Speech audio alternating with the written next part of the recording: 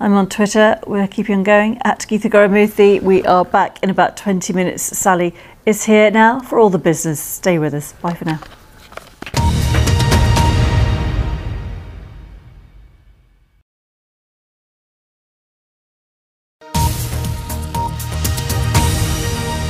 Now on BBC World News, the latest business news from across the globe. World Business Report.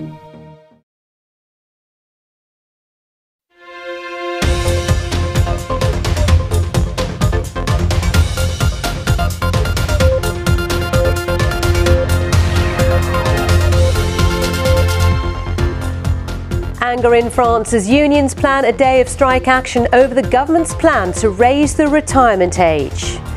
And a warmer European winter than usual leaves water supplies running low. We'll be hearing how the business community can prepare for a drought.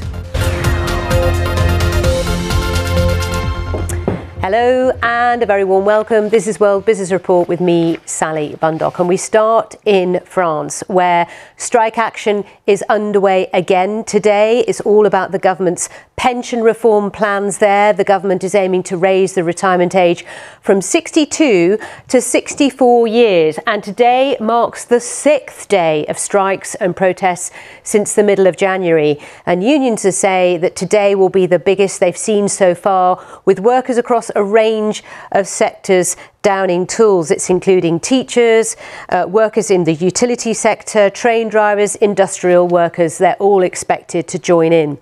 Now, part of the French government plan is also to raise the minimum pension to €1,200 a month, which is over the €550 that the current minimum figure.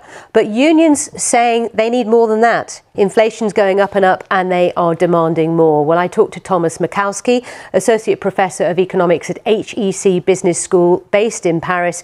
He says there is public support for this strike action. The public is a little bit resigned. They still majority believe the reform will pass through. It's going through a regular standard parliamentary procedure, and it seems that the government can adopt it. So people don't want to extend the working age, but also many realize a reform is needed. What impact is all of this having on the economy? So it's pretty interesting because even the most massive strikes that there were in relatively recent history, in 1995, 3 weeks of strikes cost the French economy 0.2% of GDP. Nowadays, the economy is very much different. So first of all, the most productive, those who create most of the GDP, are going to be high-paid workers, are going to work from home after the COVID experience.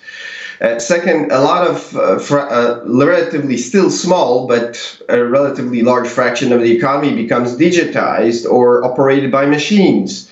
So the purchases can be either deferred or carried forward, as many people did, for example, tanking for gas, etc. So it seems that the largest problems are going to be closed schools for parents that are going to have their stay at home with children, and I very much sympathize with them. So do I. I've been there too many times. Thomas Mikowski there.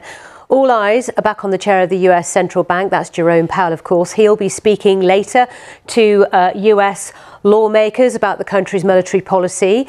Also, he'll be grilled about the central bank's efforts to try and get inflation under control and to target, and the possibility of the US falling into recession. Our North America business correspondent Samira Hussain has more from New York. Jerome Powell has a difficult task ahead of him. He will need to convince U.S. lawmakers that he and his colleagues are doing everything that they can to rein in inflation. But he will also need to convince lawmakers that he is not putting the U.S. economy at risk. Now, the Federal Reserve has raised interest rates 8 times in the last year. Recent reports show that the rate of inflation may have slowed somewhat, but the overall cost of living is still really high. Now, lawmakers are likely getting an earful from their constituents, who say they can barely make ends meet. It is likely this message will be delivered to Mr. Powell more than once. There will also be those on Capitol Hill who will accuse the central bank of being too reckless with interest rate rises, that all these increases could push the country into recession. Now, the reality is that much of the inflationary pressure is residual impact from supply chain disruptions, courtesy of the pandemic. So the Fed really only has so many tools at its disposal. But that's not a message lawmakers will want to hear. Samira Hussein there. Now, it's been an unusually warm winter, certainly across Europe. Record low levels of rain and a dramatic lack of snow in Europe are pushing the bloc into unseen levels of drought for this time of year. And the reduction in rainfall and snow means rivers, canals and lakes across the continent are alarmingly low. In France, Spain and Italy, they're seeing a reduction in water supplies, and it's causing concern for the industries that rely on them. I talked to Valentine Aish, who's Senior Water and Climate Specialist at the Global Water Partnership, to find out how unusual this winter has been.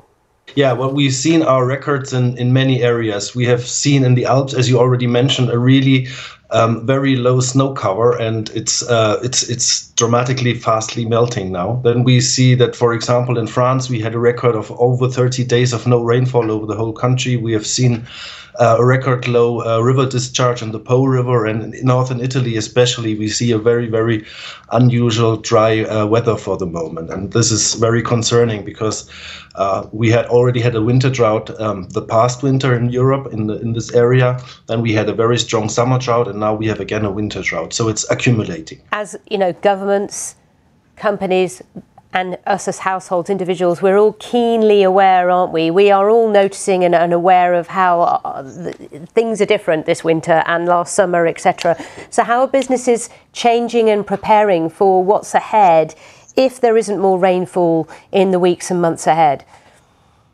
Yeah, I mean, this is really the important question. So we can still hope that there will be now a few weeks, up to 30 to 50 days, we would need to come to normal conditions, and then we could do business as usual. However, what we really need on the long run is to manage our water resources in a more integrated and sustained way. So with the situation, climate change, you mentioned it, there will be more droughts in the future, and we know that. However, a drought does not have to translate automatically into impacts, and so this is where we need to work. We need to integrate the water resources management vertically from all levels, like from the local level to the regional level to the national level, and then also European and international cooperation, but then also across the sectors. The horizontal integration is very important. Valentine Aish there from Global Water Partnership talking about that story. There's so much more on our website, so do take a look. We don't have time in this programme to fit in all the business news. Of course, there is more out there.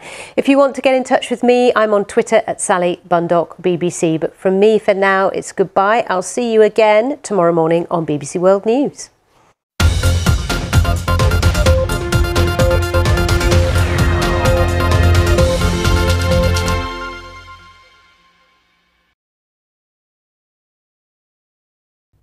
Hello there, let's head to North America first of all. We've seen some snow warnings out, and we're seeing some snow pushing its way into some eastern parts of Canada